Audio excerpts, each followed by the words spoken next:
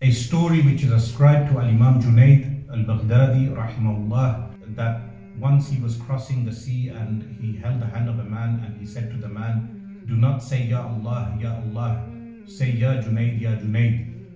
While Al-Imam Junaid rahimahullah said Ya Allah, Ya Allah, and then they went across the sea and the man had a waswasa according to this story, and it was satanic whispering, and then said Ya Allah, Ya Allah, and started to drown.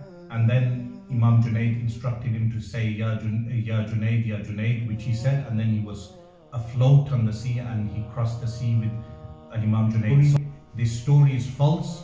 Imam Ahmad Khan, responding to this claim, he responds by saying that firstly the incident occurred on the Dijla, which is the river Tigris, and Imam Junaid said Ya Allah, Ya Allah, but he did not instruct the man to say Ya Junaid, or to not say Ya Allah. He said this is iftira, this is a false claim regarding Imam Junaid rahimahullah ta'ala.